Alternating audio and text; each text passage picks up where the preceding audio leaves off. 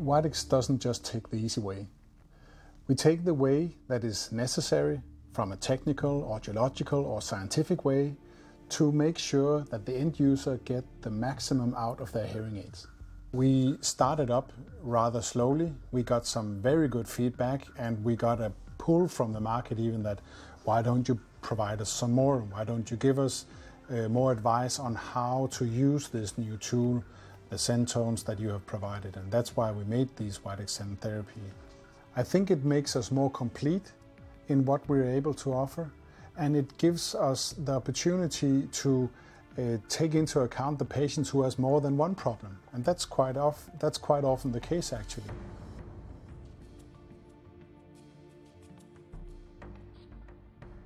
The reason why we expanded our focus from the Sentones to the Widex Sen therapy is that counseling is a very big part of whatever kind of tinnitus management you want to do.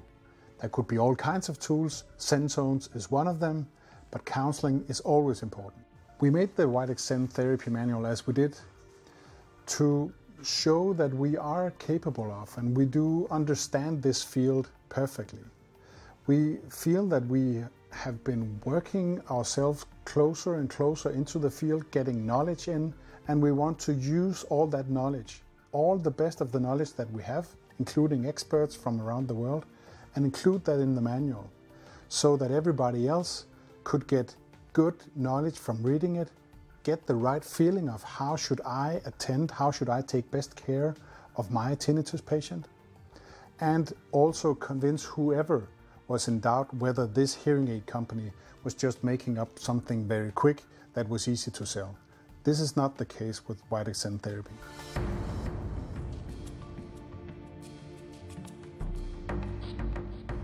We did get a lot of very positive feedback from key opinion leaders who was actually encouraging us to do this manual as we did it, and they have given us input along the way also to adjust and add new things. So there's been a lot of very positive attention already.